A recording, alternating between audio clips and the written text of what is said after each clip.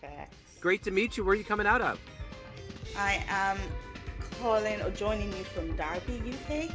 Oh, wonderful. Okay, I'm in the middle of America in Kansas City, Missouri. Nice. So Very you, nice. so yeah, I always love talking to folks across the pond because you're in the future and I love the future. So we're in good shape. That's funny. Never heard that one before. That's good. Well, hey, it's great to meet you. And I want to begin our conversation before we get into your life and work with surviving the last 3.5 years. How did you get through the pandemic and how did it change you? Wow. It did change me. So from the start, I remember the panic for the doctors Yeah, because this was a new disease, new illness. There were lots of questions about because we always in WhatsApp groups. So you will just see people messaging, how do we handle this if this happens? And how do we handle this? And there was all of that panic. And there were always emails from the top um bras of the hospitals yeah, saying these are the new guidelines for this, these are how you do this. And it was overwhelming. yeah, It really was. So the first thing I did was to put off all my notifications because I didn't want to be home and be yes, inundated with all of the panic. If I'm at work, then I deal with it. If I'm not at work, I don't want to deal with it.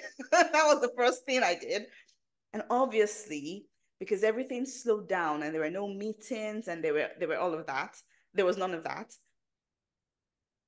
I was like, wow, you can actually leave this way, yeah, because I think for a lot of people, they had just been, going, go, go, go, go, go. yep. And no one knew what it was like to just not have anywhere to go, to just stay home and to just be still. So there's a lot that I took from that.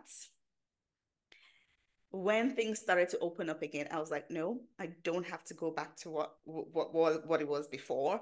I do not have to take evening meetings away from home. I mean, even the church I go to now used to have some meetings in the evenings, but what they did was they started to have church services in person every 2 weeks, and every 2 weeks have it in people's homes, just Okay. as a way to reduce, because people realized that we didn't actually have to leave the way we were leaving, Yeah.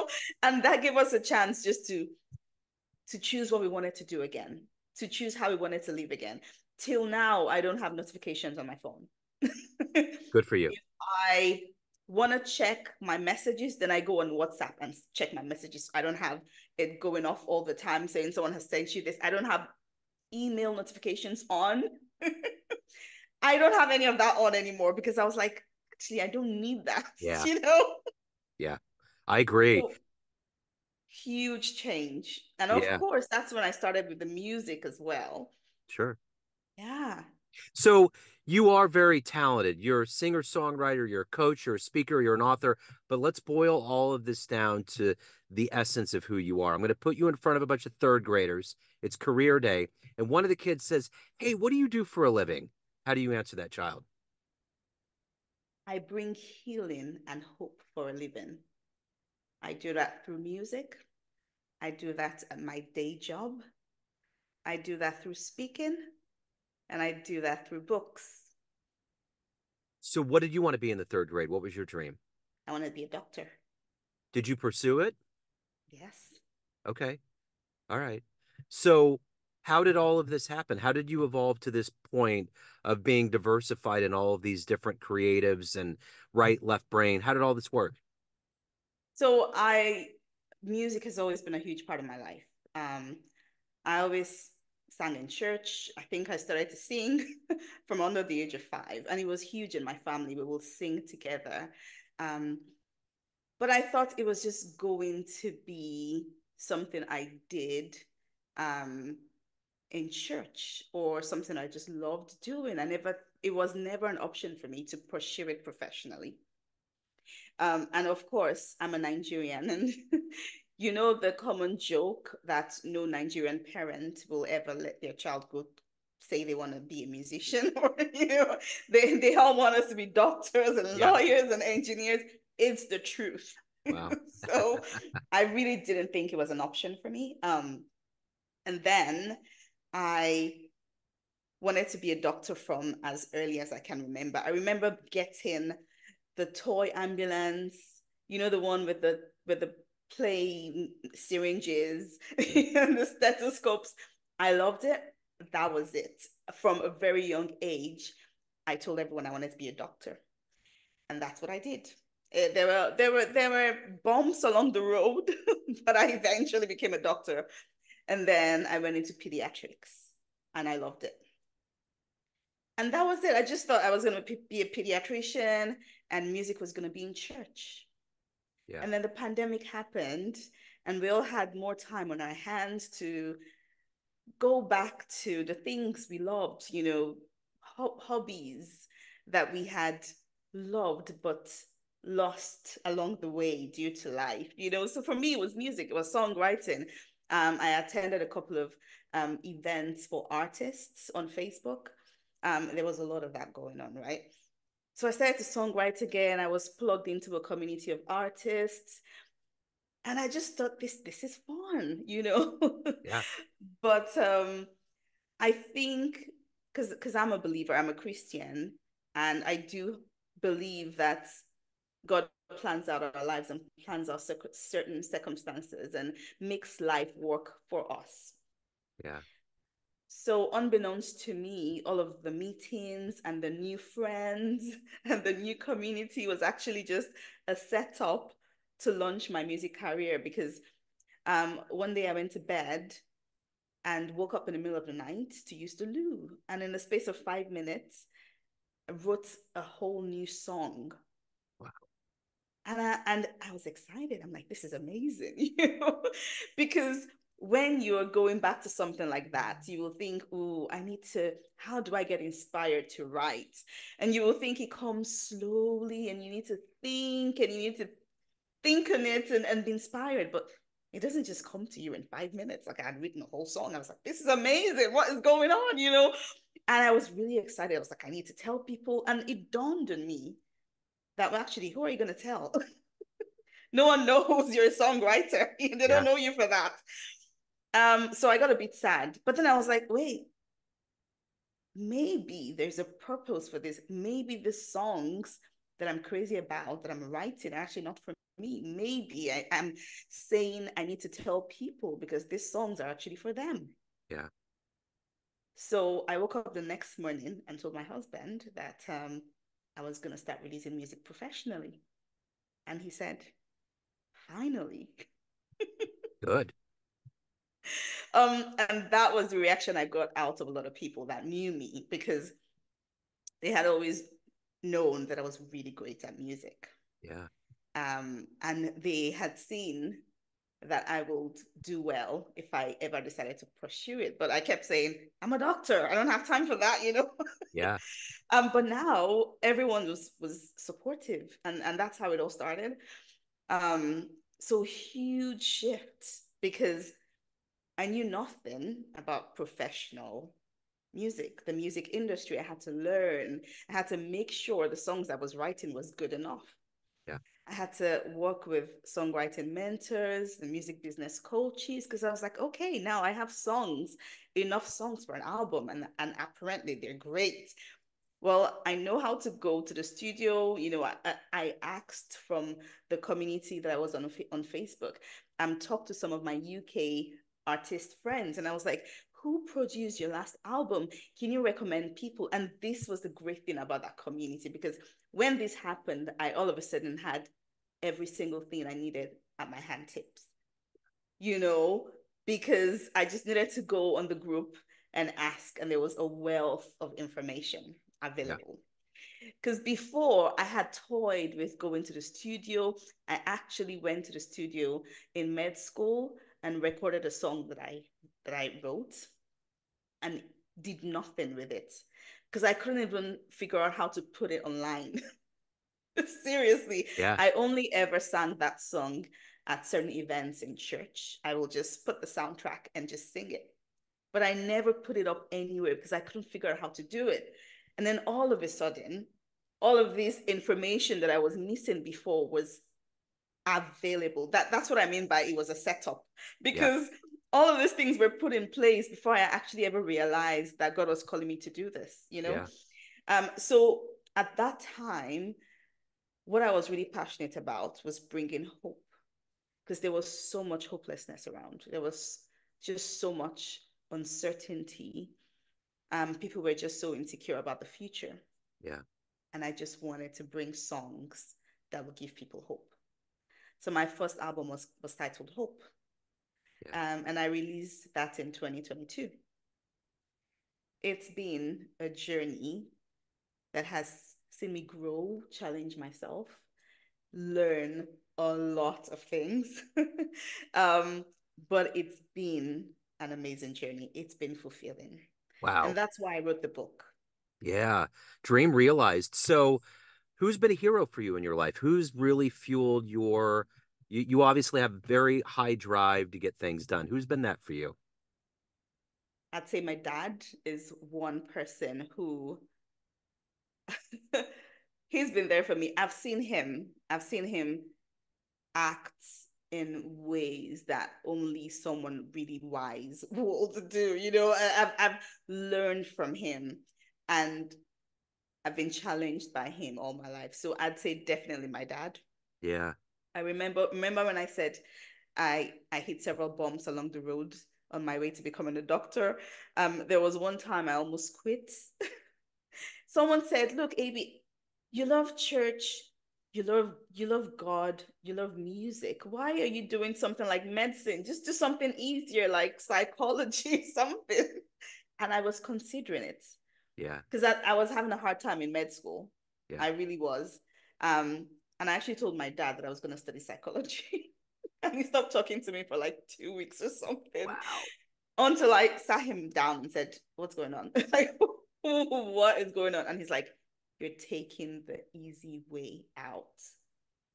I know you. You can do this. You can do this. Stop trying to take the easy way out." And so I changed my mind. I went back to med school, Wow. because he challenged me. He did not let me back down and Yeah. give up. So if you can meet one person alive on the planet right now that you find inspirational, who would it be? Who would you love to meet and talk to? It's a really great one. One person on the planet.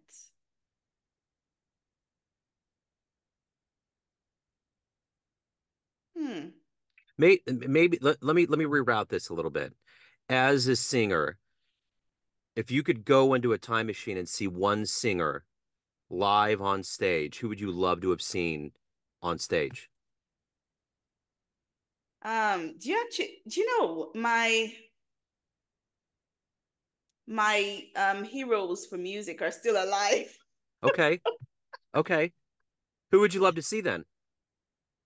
If I were to go back in Yeah. time and pick someone that their life story inspires me, it will be either, I will say, Thomas Edison. Okay. Interesting. Very cool.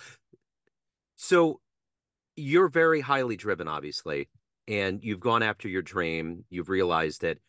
What is that fire for you every day to get up, to face the world, to pursue your dreams, to be who you are, to evolve? What is that for you?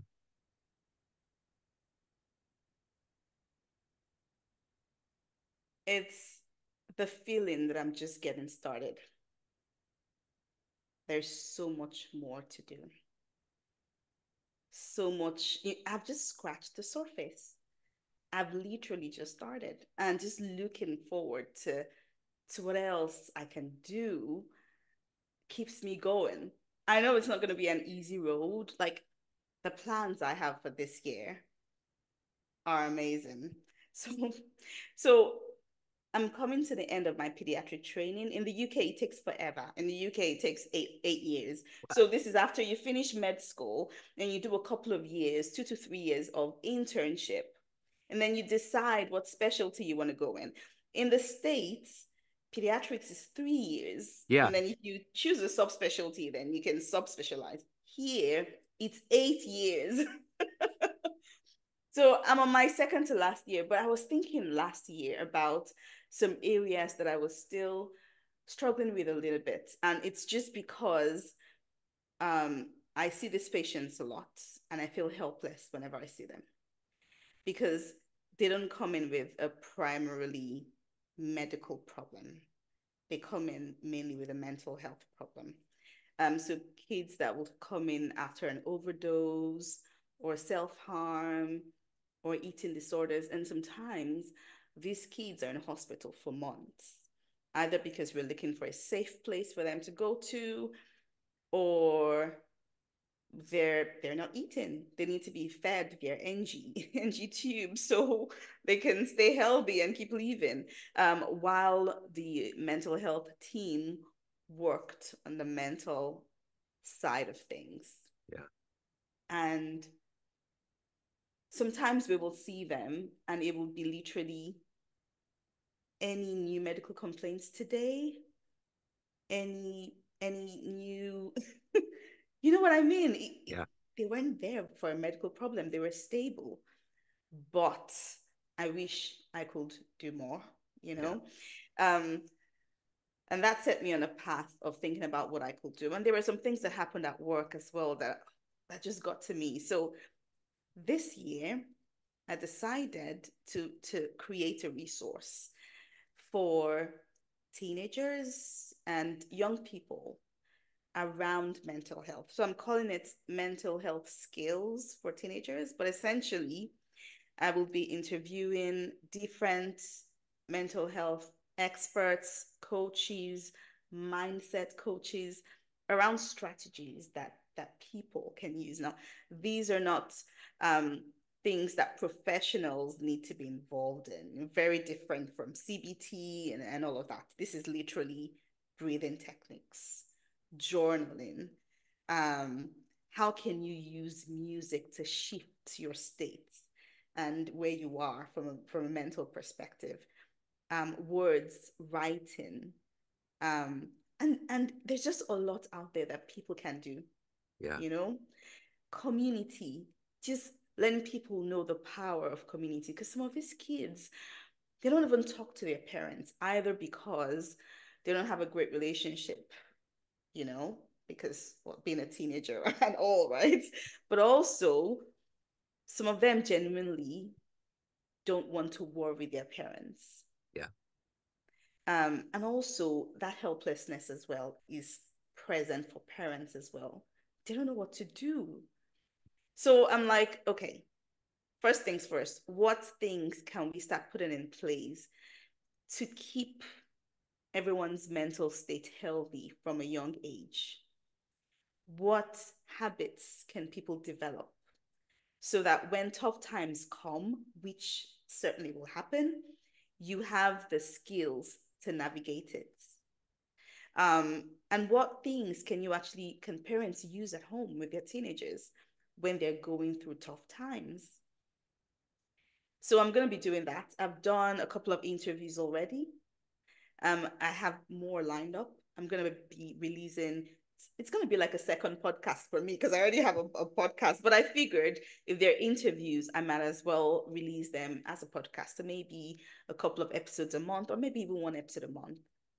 And I'm going to write an album around mental health.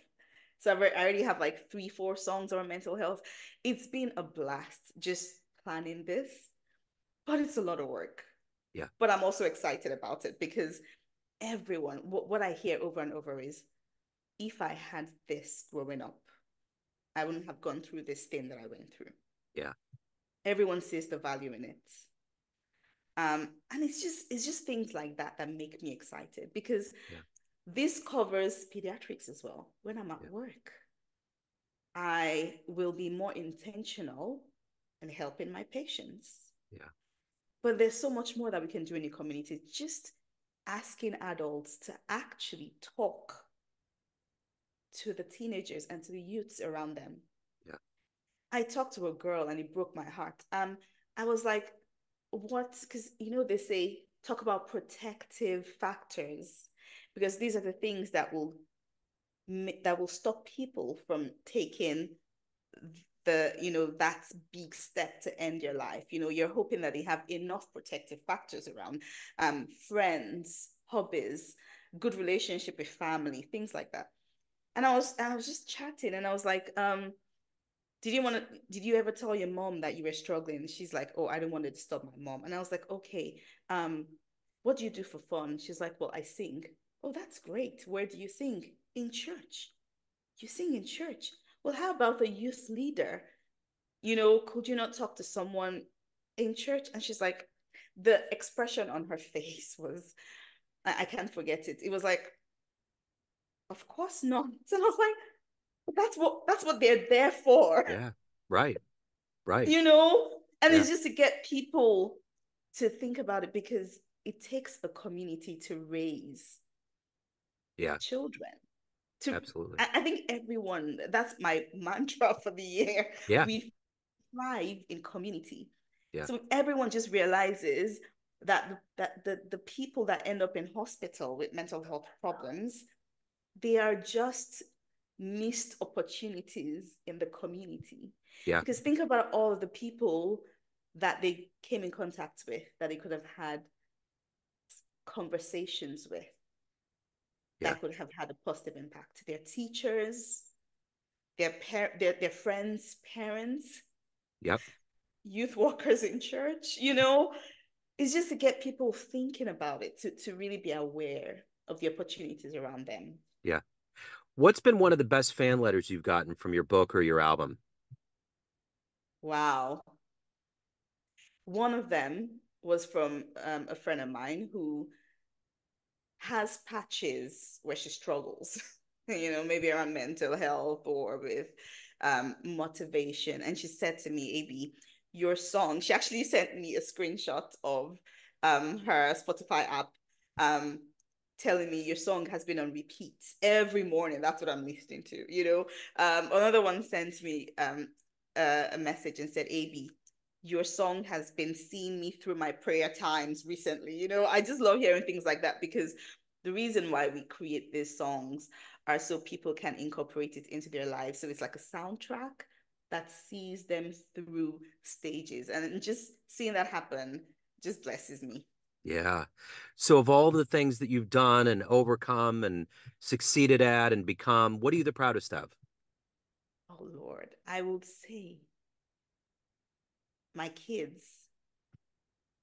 My kids, I love the fact that they can see me go for my dreams and realize that they can do anything. Yeah. Yeah. I'm not limiting myself. I'm not putting myself in a box. My mom is a is a singer in church. She's a pediatrician. They see me do all of these things and they're like, are you going for a meeting again? Are you going? Yeah. But they also see the impact it's having. Yeah. And I just love the fact that that will have a lasting impression on them to know that they can go for their dreams. They can really go for their dreams. Yeah. So all of these people in your life, there's all these pockets of people, family, friends, clients, colleagues, fans in the creative and in the pediatric world, but you ultimately run the show. What's your perception of you? Who do you think you are? Wow. I am a multifaceted individual um, that likes to dream. Sometimes takes steps and says yes without thinking through the implications, um, but loves to go for her dreams because of the impact, the potential of the amazing impact that can happen. It's just like someone said, um, if you're afraid to fly, saying, oh, what if I fall? Well, what if you soar? What if you soar? That keeps me going. Just the possibility that amazing things can happen when you go for your dreams. Well said. Very well said. If anyone wants to pick up your book, your album, learn more about you, reach out to you, anything about your world, where can they go? So it's on Amazon and it's going to be rolled out in many more places very soon, but it's called Pursue Your Passion, Uncover Your Calling. It's a roadmap to how I got where I am, from just being a full-time pediatrician to having all of these other businesses come up as a result of that. If I could do it, you can. That's essentially why I wrote this book, to encourage people not to think their dreams are impossible. They are. They are. So my website is ebioginni.com. You can listen to music and you can pick up stuff as well. So yeah, that's me, ebioginni.com. I have um a freebie that I created for people. So there is one for artists. It's called Monetize Your Music in 3 Days. But there's something I created for everyone else that has some of my favorite music on it. But it also has a devotional slash journal where I just talk through some of the stories behind my songs. And then I just get you to journal around maybe certain dreams you may have so you can actually go for them. So it's called um, 7 Days to Becoming Fearless. I will I will give you the links to both freebies so people can pick and choose what they want. Sure. Ebi, this has been so good. You're very inspirational. I love the energy and the fire that you have. Best of luck. Have a great 2024 and good luck with your endeavor to help the mental health of those that need it. Thank you so much, you. Thank you.